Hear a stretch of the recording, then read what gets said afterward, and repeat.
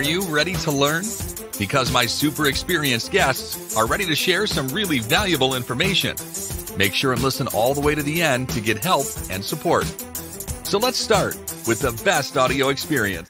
How to increase conversion rate optimization. It's very important today, not only to get traffic, it's more important how you can sell this traffic, how you can monetize your efforts by creating content, because we often see when websites, companies are looking for ways to get more traffic. But guys, you don't need traffic if this traffic doesn't sell. That's why I'm so excited to discuss this topic with Laurenson. How are you? Hi, thanks for having me. Yeah, I'm all good, thanks. How are you?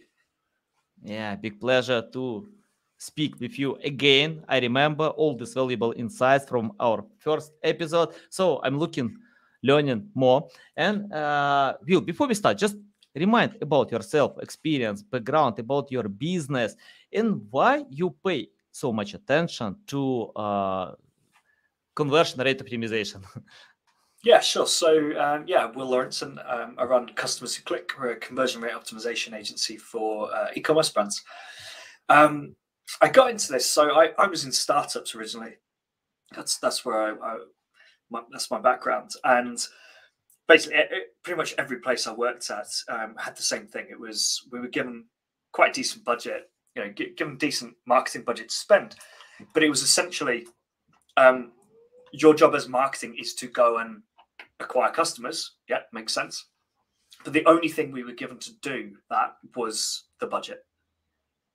Right. So it was just, and I'm sure you're aware with startups, as are a lot of the listeners, nothing's perfect, nothing's even close to being perfect. So, messaging tends to be wrong.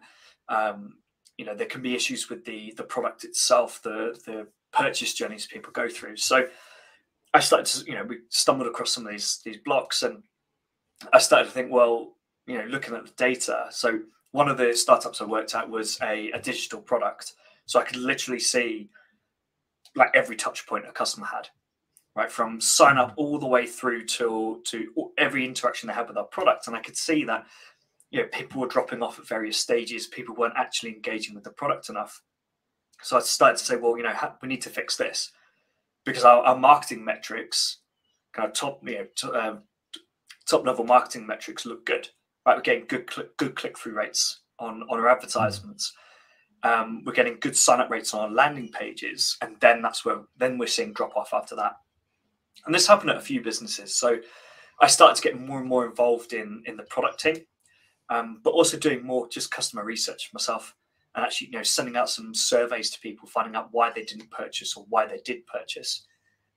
What problems were they having on the website? Running interviews with them, and then using that feedback to go back to the product team and say, "This is where we've got a problem." Like people can't find what they're looking for. We've got to develop the discoverability inside our product. And then I left my last job just over 3 years ago. Yeah, about 3.5 years ago, to start Customers Who Click. And I've been doing that ever since. Nice. Will, I like the name of company, Customers Who Click. Awesome. Can you describe why you decided to name company like this, and how it's important to get customers who click?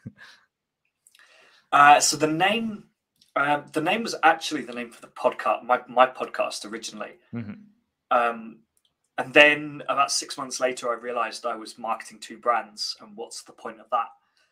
So I ditched the other name, which was Monkey Blocks, which it was, to be honest, just a completely random name that I came up with. So I ditched that and started to use Customers Who Click as the name for both the agency and the podcast. Mm-hmm. Nice. Okay, let's talk about creating the right strategy. I often see when companies are looking for ways how to get more traffic, or how to get high engagement, comments, likes, something like that. But it doesn't help to convert, to bring more sales. And I don't care if I get million traffic and without sales. I care if I get let's call 100 people. But if I convert, if I can sell, I can get back for my efforts. So can you tell how to create the strategy, how to find the right metrics? Because you mentioned about marketing metrics, but I can divide marketing metrics two categories: vanity metrics and when you know what you need to do. So any tips about creating the right strategy? Yeah, I mean, at the end of the day, it comes down to whatever the big goal is for whatever you're doing, and most of the time that's going to be sales. That's the only thing that really matters. So while some campaigns might be with the aim of doing something else, the end goal is still sales. So if you decide to run a lead generation campaign, for example, like you were saying, you might drive loads of traffic to it. You might do really well there. It might convert at 50%, so you end up with 10,000 leads.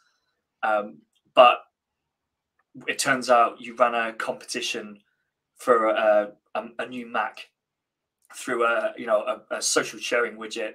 So you got loads of shares on Twitter, all that sort of stuff. People kept signing up, and then no one actually then buys your product because it was a completely irrelevant competition for your product. So you look at it and you go, oh, we did really well. We generated 10,000 leads. But actually, if you've sold nothing, then it was a complete waste of time. So I'd say it's always got to come back to sales. That said, I actually did a post on LinkedIn. I think it was it this morning? Was it yesterday? I think it was this morning. It was today. About how loads of brands want to say we need to improve our conversion rate. Where do we start? Where do we get going with this? And it's the wrong way of looking at it, because if you approach it from the point of view of our website conversion rate is 1%. We want to increase that. We want to make it 2%, 3%, whatever.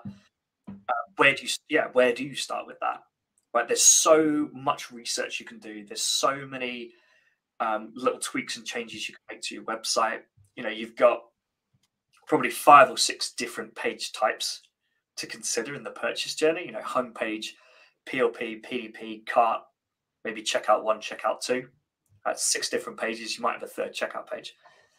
So if you just think of it from the point of view of how do we improve conversion rate, that makes it difficult to then take action. So you do need to split that down and say, well, where is the biggest drop off in our funnel? That's where we need to target. And you can even get, super, super granular with it. So if you're looking at add to cart rate, right? Let's say your add to cart rate is low and you're thinking, okay, we've got a problem with our product pages. That's still quite broad, right? Because the question then is, what's wrong with our product pages? But if you can narrow it down to people don't trust, there's a lack of trust on the page, then that tells you, okay, well, we can come up with 5 or 6 test ideas around reviews, social proof, and general trust of the business. And then that's given you your areas to target. So you're kind of, in your mind, I suppose, your goal for that campaign is to improve trust. But obviously, you're still then doing it with the end goal of sales in mind. Nice, yeah. You kind of, the end goal is always going to be that sale and getting that sale, but you can just approach it from a more granular point of view of saying, right, what's one little thing we want to improve on the website that is then going to have that knock-on effect and improve conversion. Nice, love it, valuable. I'm interested about simplicity. When I check out landing pages from Apple, BMW, many other well-known brands, they don't write a lot of words. Just share a few words like make difference, I don't know, something like that. So less words, but nice looking design and very simple. It's so simple to consume this design. Can you tell about simplicity, how to create content and write text for landing pages that is simple to consume, that don't confuse customers? Because, I see this issue when customers don't know what to click, where to go, what to do. For example, when companies try to sell almost all their products from one landing page, from homepage. But if I open apple.com, I can see only iPhone. iPhone is responsible for 40% of all Apple sales. So why Apple needs to show MacBook, AirPods in the first visible screen if Apple can bring a lot more sales? It's simple to consume. Can you tell about simplicity? How to find the balance between sharing a lot of details and just be simple as much as possible? Because, people might know Apple. I know Apple. I have iPhone, Apple Watch, AirPod, 2 MacBooks, a lot of stuff from Apple. But I think that I know this brand, but sometimes customers don't know. So can you tell how to learn customers to create simple content? Yeah, so I think the first thing to acknowledge there is that, yeah, Apple's one of the biggest brands in the world. They can get away with not saying as much because they, the words they do use are highly impactful and they don't have to expand on that much. And part of that is probably great copywriting and great design on the page. But also, yeah, they benefit from the fact that it's Apple. And people who buy Apple iPhones are probably always just going to buy Apple iPhones. So really, for them, it's probably more of a functional information thing where, if I want to replace my phone because it's absolutely smashed, I'm going to buy an iPhone. So I'm going to go to the Apple website, and it's literally just a case of which one of these functionally does what I need it to do. So they don't need to sell me on the fancy stuff. They don't need to tell me how my life is going to be so much better with this product. So I already know that. I'm happy with that. I just want to buy. I just want to make sure I'm buying the right size of phone, the right storage for me. But when it comes to other brands, where people don't know you so much, then yeah, you have to work a bit harder to sell. You've got to use imagery. You've got to use copy, and you've got to find that balance of keeping it simple. But I don't think that means you have to have fewer words necessarily. It just means that the words you use have to be impactful. So, one great exercise is just to go through a website and see how many words you can cut out, and the sentence and the paragraphs still make perfect sense.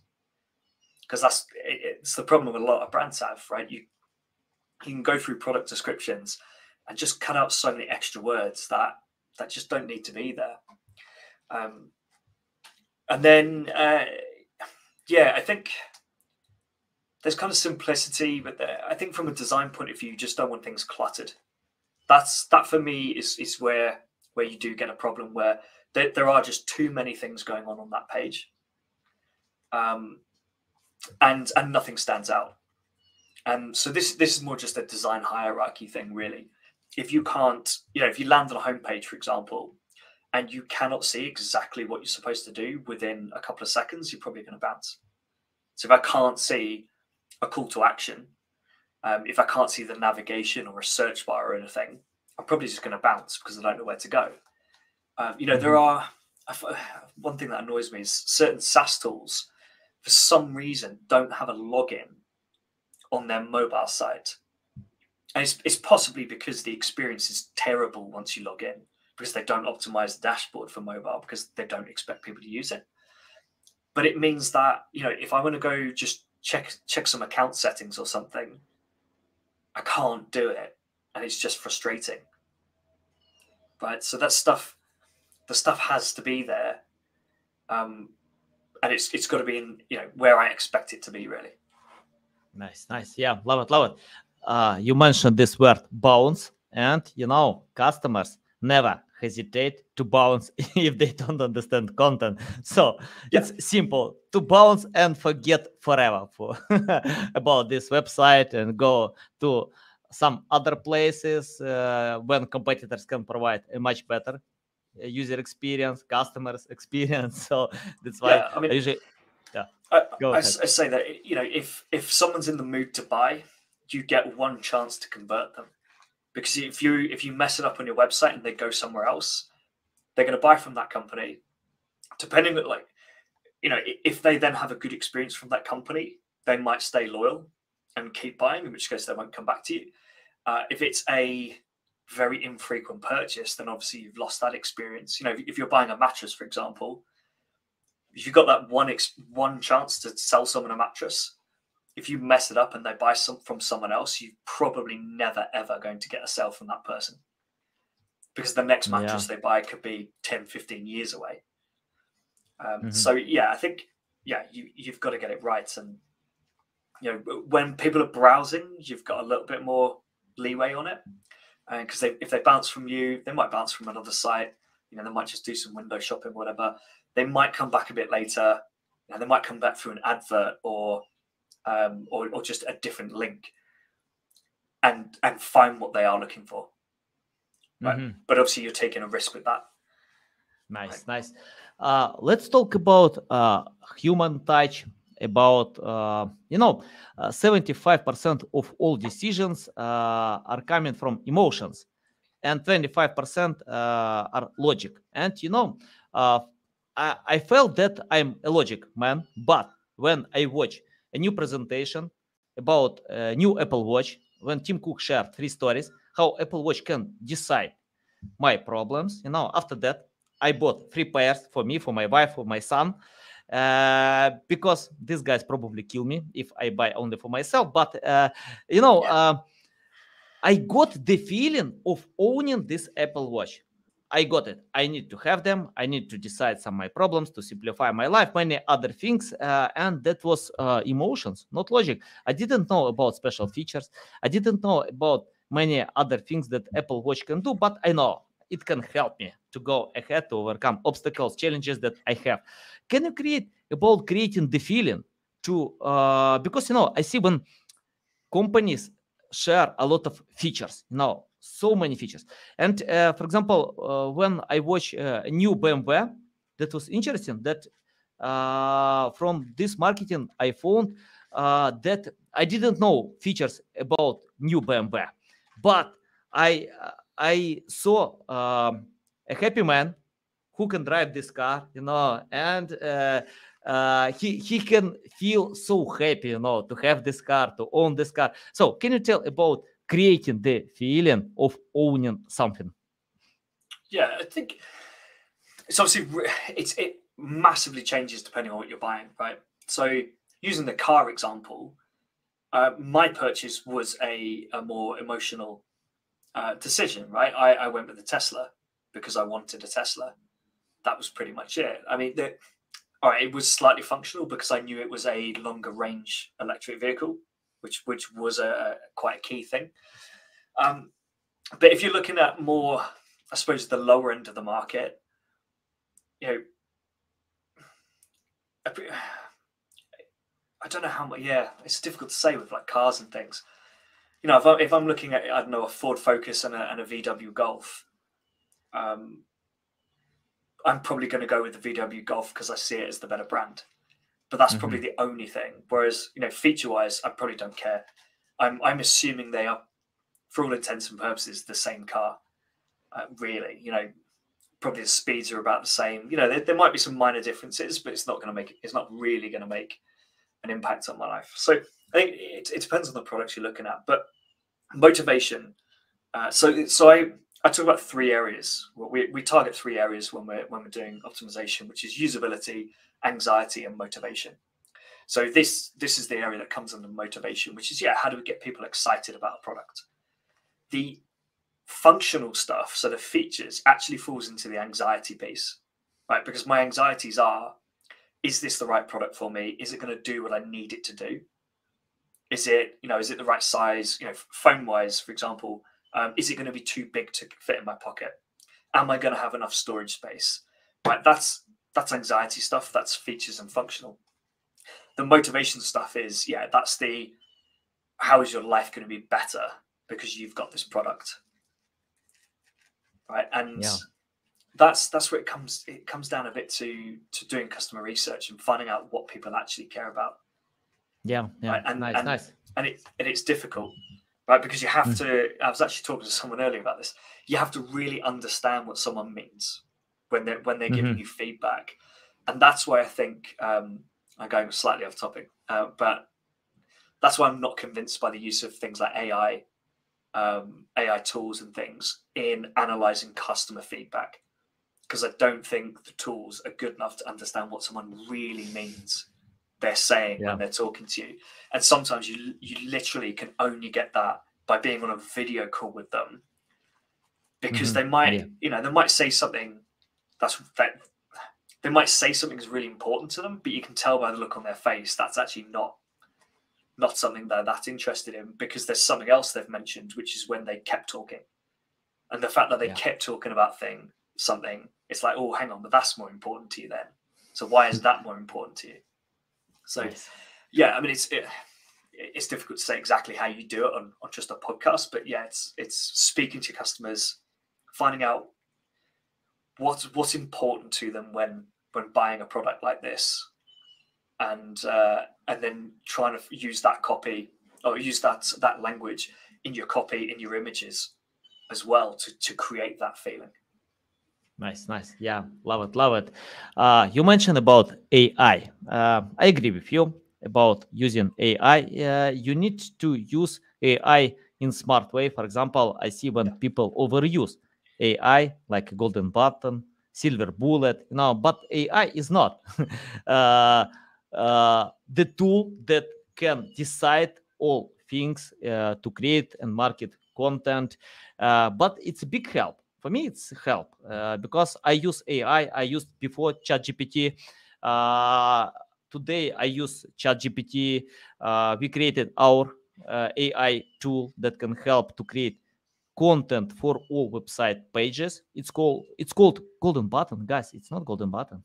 You need to edit to provide something new, because AI is good. For example, I usually use AI to translate and edit text. For example, if I can't build my thoughts, I can add all this mess to AI and tell, please create something that it's simple to read, because when you have this mess, it's really hard. Or for headlines, many things you can do. I found for my podcast, I use a tool, and it is, so I've used two, and this new one's a lot better. It is really, really good at transcribing the podcast, like really good. So sometimes it struggles with a person's name because it just doesn't know how to spell that person's name. But what I found is it's so good at stripping out the extra words and things. So when people repeat things a little bit, it kind of looks at that and says, oh, we don't need that, so we can cut that out, and it makes more sense. So it's really good for that. And it creates outlines of summaries and the blog post, right? You can't use them because they're so bland, and like there's no tone of voice produced by these tools, but at least it gives you the outline, and then you can just make your tweaks and things. But if I did an interview with someone and said, what is the most important thing to you about this product or buying this product, the AI tool, I imagine, would tell me the answer to that question is whatever they say next. Right? It's not, I can't say this for certain, but obviously, my experience with this tool for my podcast and a couple of others that I've used, it just can't.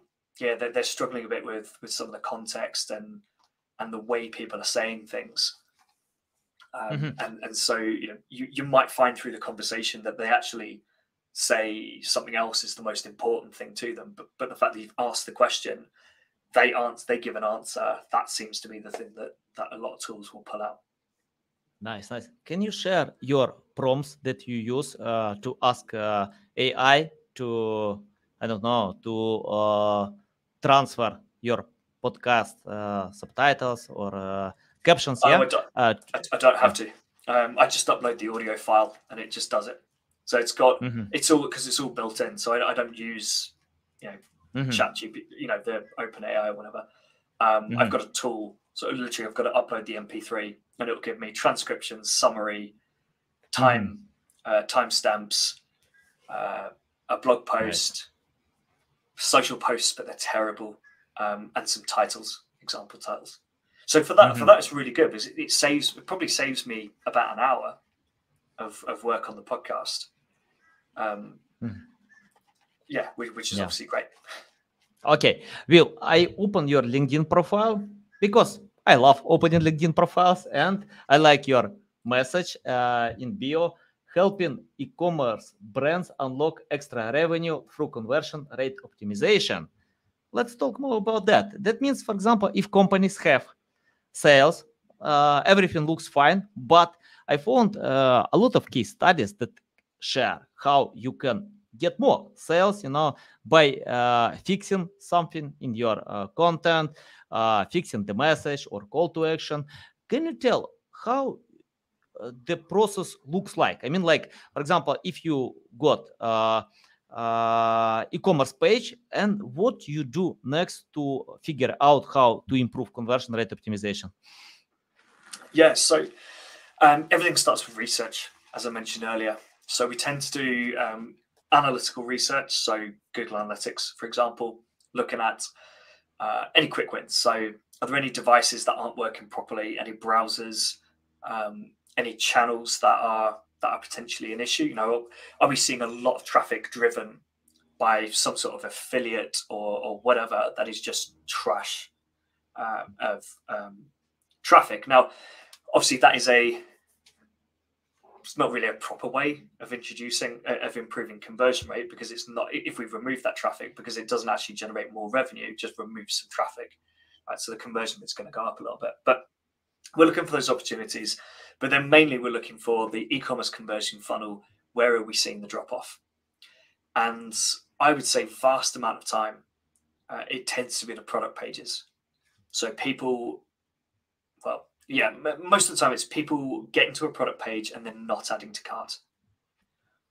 And it's quite, I could go on about this for hours, to be honest, but it doesn't always mean it's a product page issue necessarily, not with that product page. It could just be that it's the wrong product and they can't find what they're looking for, right? So there's a lot of complexities to it, but essentially we're looking for, where do we think the drop off is in the funnel? Then we'll look at behavioral stuff. So if we have identified product pages as a problem, we will look at heat maps, session recordings, scroll maps, things like that on those product pages to say, right, out of all the important assets on this page and elements on this page, which ones are they seeing? Which ones are they not seeing? What are they interacting with? What are they not interacting with? And trying to work out where we think there might be some issues here. And then, of course, we do the customer research. So that is surveys, exit intent surveys on the website, and customer interviews. And there we're looking for things like, what is the number one reason you didn't purchase from the website? On the exit intent, it'll be, what's the main reason you haven't purchased today? So then you get that direct feedback of, I couldn't work out what the battery time would be on this phone, right? So that's obviously an important thing to them. If they're saying that, double check it, is it on the website? No, okay, we need to at least get this on there. But then obviously you go a bit further and you say, well, what would be the best way of actually presenting this information? Is it a bullet point of text, or is it some sort of image or something that would appeal to people? So that's customer research. And then we go about testing. So that's when we target those three areas I mentioned earlier. So usability, anxiety, motivation. Usability, simply, how does the website work? Is it easy for me to find what I'm looking for and make my purchase? It's the most important thing, really. So, like I was saying, some people might get to a product page and they drop off because, a lot of brands advertise directly to products. So if I land on that product page and I say, no, this one's not quite the one for me, where do I go from here? If they can't then work out where to go, because they can't see the navigation, they can't work out how to get back to the shop all page or anything, that's going to cause drop off. So usability is around, like, can people find what they're looking for? Can they add them to cart? And can they make that purchase? Then we've got anxiety, which is questions and concerns. Right, so questions about the product tend to be the more functional stuff. Right, is this the right product for me? Is it going to do the job that I need it to do? It could be, how do I install it?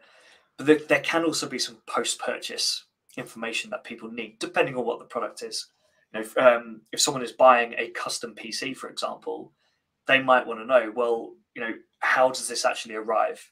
I mean, do I receive all the different parts and I've got to put it together myself? Do you send it as a completed PC? So I've just literally got to plug it in.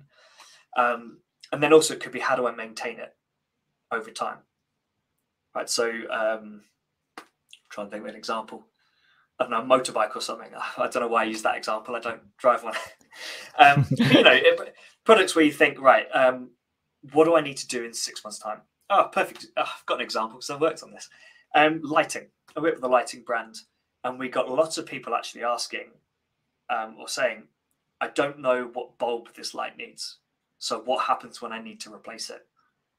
Right. And because these bulbs were, it was kind of designer lighting, so some of them were weird shapes and things, it's not a simple screw-in bulb or anything. So it was quite rightly, the question was, okay, what happens if this breaks? How do I replace the bulb? So if that information is not on the page, they don't know the answer to it, they can't make the purchase. So they're going to try and get in touch and hope they work it out, or they're going to go somewhere else. And then there's also social proof and things that all helps with anxiety. But also it's anxiety about the business they're buying from. So, this works particularly for brands that are less well known, which, to be honest, is most brands. I look at the product, the reviews are great, the pictures are great, it looks like exactly what I need. I can see in the product description it fits my requirements, it's got the specifications I need. And then I think, but I don't have a clue who this business is. The website looks a bit rubbish. I can't see how to contact the business. They've only got an Instagram account, or worse, it'd be like only a Twitter account with about 300 followers or something. These are all things that make you think, is it a legit business? How long have they been around? And of course, with the how long have they been around question, it's also how long will they be around? So if they're a brand new business and they've only been around, if you think a few months, you might think, well, it's great that you've got a 1-year returns policy or lifetime guarantee or something. But if I don't think you're going to be around in a year, then I can't make that purchase. So essentially anxiety is this the right product for me? And is this the right business for me to buy that product from? Yeah, and then we, nice. And then we move into the motivation side, which I kind of talked about earlier, which is the, does this excite me? Do I feel like this is going to change my life? Do I see this product giving me the desired outcome that I want from this? Right. So, one example might be mowing the lawn. Right. I've got a lawn to mow. It's a nightmare. If I wanted to buy a new lawnmower because I decide I don't want this cable one because I have to use an extension cord, I have to mow my lawn in like 3 sections because it's just long and thin. That's annoying. So maybe I want a battery powered one. All right. I need to feel that lawnmower is going to cut my grass properly, because that's the end result that I want. And also that I'm going to be able to do it in one battery pack. Right. So go ahead, make my day. Yeah, nice. So if I believe that this lawnmower is going to get me there, then fine, I'm going to buy it. Nice. Okay, Will, let's talk about something that I do a lot. And, I made a lot of mistakes in my life. I keep doing them, but I don't know another way how to learn, because I think everyone starts from best practices, generic strategy, then we can move on, to adapt, to learn more.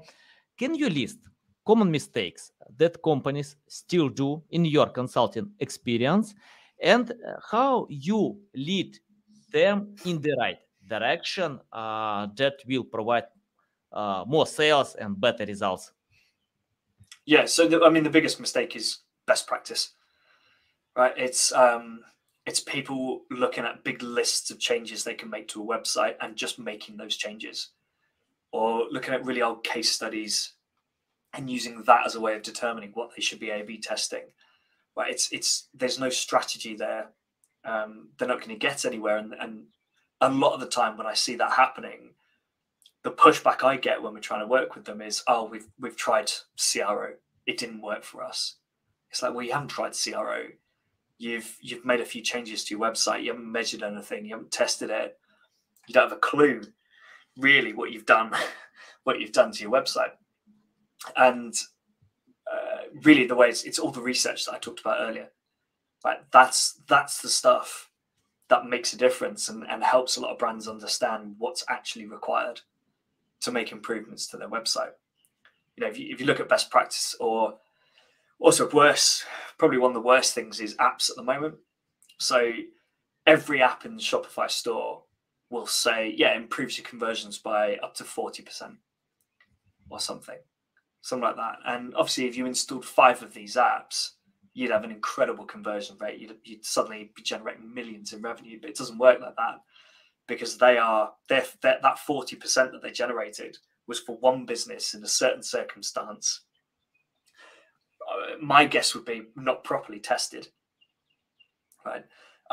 Yeah, that's something I want to comment on. I saw an advert on Facebook. I'm being advertised a CRO person, weirdly, and he's in his comments, he's put screenshots from Google Optimize saying, oh yeah, brilliant, it's 230% uplift in conversion, or here's one that's like 93%. And the vast majority of these tests he was showing were less than like 20 conversions for the variant, right? So of course that's possible, right, when using such a small data set. So I think that's another big mistake people make, is they end tests too early because they think the data is telling them that they've got a great winner or a definite loser. And I've seen so many tests flip the other way when they're left for the actual period of time required, which is more like 2 weeks, but it also depends on the amount of traffic you're running through. You know, I did a test for a client, and after about a week, yeah, because it was a bit of a surprisingly long time. So it was after about a week, I think the test variant was up 140%, right? Which sounds incredible. And you're thinking, oh, we've run it for a week, this is great. But they were still, you know, I think that variant might have been close to 100 conversions, which also you might think, okay, that's quite good. But we let it run for another 2 weeks, and it was still a winner, but it was a winner at something like 8%, right? Which isn't nearly as impressive sounding as 140%. So I think it's, yeah, the biggest mistakes are just running through a list of changes to a website and expecting it to make a difference without really knowing what you're doing. Running tests without an actual research strategy, and running tests for too short a period of time, and ending them before you actually have a statistical result. Yeah, nice. Will, I have the final question. According to your experience, for example, I found that I usually get high results with customers who understand SEO. If they don't, I usually tell them, take my course, learn on Google, on YouTube, because you need to understand the basic. And, it's interesting. I didn't create my course for the sake of earning money. I usually, sell this course for $10-20, but I got experts like Lily Ray, Jeff Coyle, Mike Phillips, many other great experts who share their experience, on this course, and it can help customers to understand SEO. Then we can cooperate together, like a cohesive team, to achieve high results. Because it doesn't matter what kind of expert you can find. You need to understand the basic, and it's the same like to lose weight. If someone wanna lose weight without understanding why they need to eat healthy food, drink a lot of water, train hard. I don't know how to lose weight if you don't understand. The best coach can't help you, can't decide all your issues, and pills, medicine can't help you as well. So can you tell, from your consulting experience, how to start learning about content, about conversion rate optimization from scratch? For example, if companies want to improve or this this metric, but they don't know where to start, what to do. Can you tell how to get the basic knowledge, then to cooperate with experts like you to increase sales? Yes, so I don't actually have much content myself, like many blog articles or a course or anything. So I'd probably recommend going to CXL. Right, they are the best. Their content, their courses are just fantastic. So that's going to be the best place really to go. I mean, there's loads of advice from credible companies out there. So I'd just say, if you're looking at some content or something, just have a think about who's actually produced this. Double check in on them. But yeah, I agree that it does help when people actually have an understanding of CRO, because I find that the people who don't, they expect their conversion rates to be doubled within a couple of months. They're expecting magic, and it just doesn't work like that. Because ultimately, if the traffic you're driving to your website is terrible, your conversion rate is going to be bad, right? And nothing I can do will fix that. Likewise, when we hit Black Friday, your conversion rate is going to go through the roof. But I can't claim I've done anything for that. And then obviously straight after Black Friday, your conversion rate is going to come back down. So there's, it's understanding there is that seasonality on a day-by-day basis. Johnny Longdon, yeah, it was him. He did a video where he showed off a graph, which was the day-by-day conversion rate for one of his clients. And he said at a random point on this graph, a 20% uplift had been added to the conversion rate. And you couldn't really tell where it was. He points it out. It's a really good video. I'd recommend going to look at it. But yeah, he says, on a day-by-day basis, it's going to keep changing. You're not going to see just a constant improvement in conversion rate, because it just doesn't work like that. Nice. There are simply just days where people aren't in the mood to buy.